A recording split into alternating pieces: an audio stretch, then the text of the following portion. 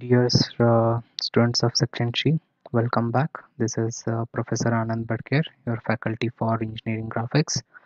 So in this video, I am going to cover up upon projection of solids, a basic introduction. So in our classroom interaction, I have already covered through the introduction part. So quickly, I just want to brush up few of the things as it's been a long time. So it will be better if we recall the things once again. So projection of solids, as you know, the solids are basically a three-dimensional object which has length, breadth and thickness bounded by its surfaces. So solids can be basically classified into two headings, polyhedron and solids of revolution. So we'll just see quickly what are these polyhedrons and solids of revolution. So under polyhedrons we have something called as prisms. So prism, as you already know, what has been explained, it will be having two regular polygons which are parallel to one another. For example, in this example you have a triangular polygon here and you have one more triangular polygon. These both are parallel to one another and these are connected by the rectangular faces. So depending upon the geometry of the polygon, it is named as triangular prism, square prism, pentagonal prism and rectangular prism. So these are the few examples for prisms. Coming to pyramids, so the main difference between the prism and pyramid is that in pyramid you won't be having two polygon surfaces, you will be just having one polygon which is the base, and at the top you will be having something called as apex or vertex. So all the corners will be joined to this common point called apex or vertex from the base corner. So you can see here this is a triangle, so henceforth it is a triangular pyramid and all the corners of this triangular base edge are connected to the apex, and this is the axis which gives the length of the or height of the pyramid. So in the same way you have a square pyramid, pentagonal pyramid, hexagonal pyramid. Apart from this you have something called as revolved surfaces, which is nothing but a cone over here, cylinder, cone or a sphere. So cone is having a circular base and then the circular base is connected by a surface which is not having any edges to the apex. Then you have something called as tetrahedron. So tetrahedron is nothing but it looks similar to your triangular pyramid, but it is not triangular pyramid because in tetrahedron the four triangulars what you are going to see here, this is the first base, phase 1, phase 2 and the phase 3. All the four triangulars will be equilateral triangulars. So that is why it is called as tetrahedron. All the four triangles are equilateral triangle. So that has been what explained here. Pyramids, different type of pyramid, pentagonal pyramid as the base edge is a pentagon, triangular pyramid, square pyramid and rectangular pyramid. Now coming to few of the important parameters which you should know, as this will be very important when you are solving the problems. Firstly, coming to the prisms. So the prism will obviously have an axis which is from the center of the bottom face to the center of the top face. When you connect this, that is called as axis. So this is the base edges of the prism and this is the top face of the edge.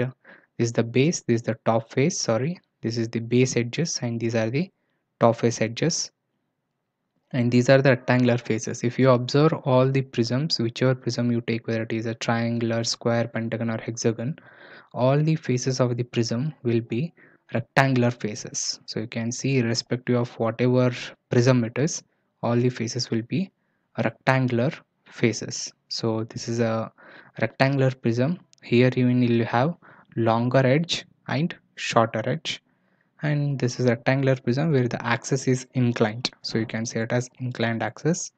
Similar way we have few nomenclature with respect to pyramids also. So pyramid also has an axis, then a base edge. Now the difference between this prism and pyramid is here. So all the prisms, as I told you, will be having rectangular faces. All the pyramids, whichever pyramid you take, will be having triangular faces. So you can see whichever pyramid you take, all the faces of the pyramid will be triangular faces. Now the line which is joining from the corner of this base of the pyramid to the apex point, to this apex point, this is called as slant edge. So these edges which are connecting from the corner to the apex of the pyramid are called slant edges, and these faces are called slant triangular faces. The faces here are slant triangular faces, and this is slant edge. Okay. So solids of revolution. This is a simple concept. If you take the section of this solid, if you cut this solid into 1/3 space here, you can see that you will get some rectangular profile here. So this rectangle profile, if you rotate it with respect to this axis, then you will get a cylinder. So that is why they are called as solids of revolution.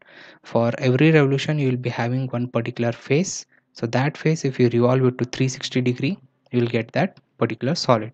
So in the same way, this is cylinder, cone and sphere. These are the three entities which are used for solid of revolution. Very important thing to remember is that in solids of revolution there will be no edges here. As you have seen in this prisms and pyramid, you can see you have the edges over here, but in solids of revolution you won't be having any edges. It will be a smooth surface. So henceforth, when you are solving the problems with respect to cone or a cylinder, it only for the construction purpose, we are going to create some imaginary edges here which are called as generators. So you can see here, we do not have the edges, so we create some temporary edges or reference over the surface of the object, and these are basically called as generators. So these are just some imaginary edges which we are creating for our reference.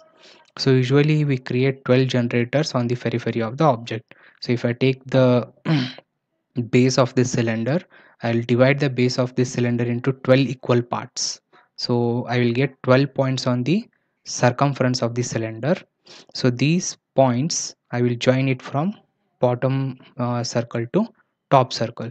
So the line joining from this from this circumference of the bottom to top is called as the generator. So this will get a more clarity when I solve a problem with respect to this. Now I'd like to explain you the scenario, like how a solid can be placed with respect to vertical and horizontal plane. So we already studied projection of plane surfaces or laminas, right? So wherein we have studied how a lamina can be placed with respect to VP and HP. In the similar way, here I have taken one triangular prism. So here the condition fixed is axis of the solid remains perpendicular to HP. So this is the axis of the solid. It remains perpendicular to the horizontal plane. This is the horizontal plane. So keeping this as fixed, what other conditions I can tell with respect to its faces? That's what we are going to see. So here first one is rectangular face parallel to VP. So you can see here one of the rectangular face of this prism is parallel to the vertical plane. This is your vertical plane. So this face is parallel to vertical plane. So remember, I am talking all these cases in such a way that the axis is perpendicular to HP. So I'm keeping the axis perpendicular to HP, and I'm seeing with respect to the faces what all different conditions I can get. So first condition is rectangular face parallel to VP. So one of the face is parallel to VP. Coming to the second one, rectangular face perpendicular to VP. So now if I rotate this solid such a way that this particular face of the prism will become perpendicular to the vertical plane. So you can see here right now this face is perpendicular to VP. In the similar way, I can make this face inclined at some angles to vertical plane, right? So you can see the same face over here which was perpendicular before. If I just rotate it at some angle, then I can see that it is making some angle with respect to the vertical plane. And the last condition is that the rectangular faces are equally inclined to VP. So because it's a triangular prism, so I can rotate it such a way that this face is making equal inclination to this vertical plane, the blue color one, and this face is making equal inclination with respect to this plane. So these both faces are equally inclined to vertical plane, and still the axis is perpendicular to HP. So you will get different scenarios like this when you are solving the problem, wherein he will be giving the condition with respect to axis being perpendicular to HP, or the faces being inclined, or the axis itself is inclined. So you need to understand these conditions, and depending upon this we have to solve the problems. So these are few of the different positions of the solid. So you can see that here the rectangular face is on HP. It means the solid is resting on one of its faces on the horizontal plane. So you can see over here, so this is one of the face and it is completely resting on the horizontal plane. So that time what happens, this axis becomes perpendicular to vertical plane. So this is one case. Instead of face resting, there can be edge resting also. So you can see that longer edge is on HP. So the whatever the edge of this prism is there, it is resting on horizontal plane. The other scenario is rectangular faces equally inclined to HP. So if you keep this in such a way that these two faces, the bottom two faces, are equally inclined to HP, then taking a pyramid case, axis perpendicular to HP. So if you just keep it the base parallel on HP, automatically the axis will become perpendicular to HP. Same pyramid, if I rotate it a little bit clockwise direction, then I can see that axis will be inclined to HP. One thing I have to notice here is that when the axis is inclined to horizontal plane, that time the pyramid has to rest either on its edge or on its corner. So that condition will be provided, right? So if I have to make axis inclined, then definitely it should rest on one of its edges or corner. So depending upon that, I need to project the solid. Okay, so here one small problem has been taken, where is there we have a cube of base 30 mm and it rests on one of its edges on HP, such that one of its square face containing that edge is inclined at 30 degrees to HP. So draw the projections of the three views. So first of all, I need to segregate this problem, like on which plane it is resting. So it says that it is resting on HP. Then next, whether it is resting on its edge or corner, I need to check. So it says that it is resting on one of its edges. And then the inclination is given with respect to the face containing that uh, edge on which it is resting. So you can just look here in the initial condition, I'm resting this cube on horizontal plane because he says that it is resting on HP. Then he says that it is resting on HP on one of its edges. So I need to take any one of its edges and incline it. So in the next position, what I'm doing, I'm just lifting this cube such that it is resting on this particular edge. So till where I have to rotate this, I have to rotate it up to an angle of 30 degree, because he says that one of the square faces containing that edge. So this is that edge. So the square face of this edge is the bottom face of the prism.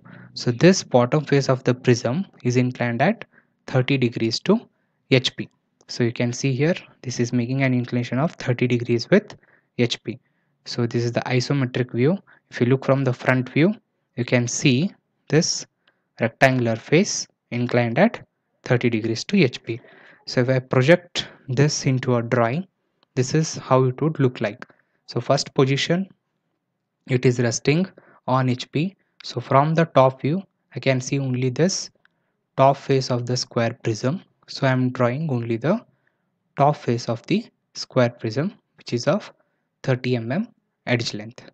In the front view, same object, when I look from the front, I can see only this rectangular face. So in the front view, I am just drawing the rectangular face. Now because it is a cube, so its base is also 30, height is also 30. Now in the second position, I'm rotating this in such a way that it is resting on one of its edges, right? So this is the point where I can see the edge over here.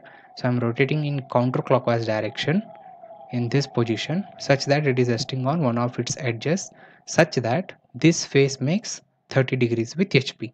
So what I will do here, the same position I'll copy here and I will rotate it counterclockwise direction such that it is resting on the edge B1 dash and C1 dash, this particular edge. So I've taken this as the resting edge and I'm inclining until and unless this face becomes 30 degrees to horizontal plane here, 30 degree. Then you know that whenever any solid is inclined and when you project it, you'll always get the apparent length of the solid in the top view. So when you project it down, you can get the top view of the solid. So combining the front and top view, you can get the side view also, which will be projected on this vertical plane, right? So we will be dealing with these kind of problems throughout the projection of solids, and I'll be taking one by one different cases and types of problems and solving it in the AutoCAD software, and I will try to explain it there itself, right?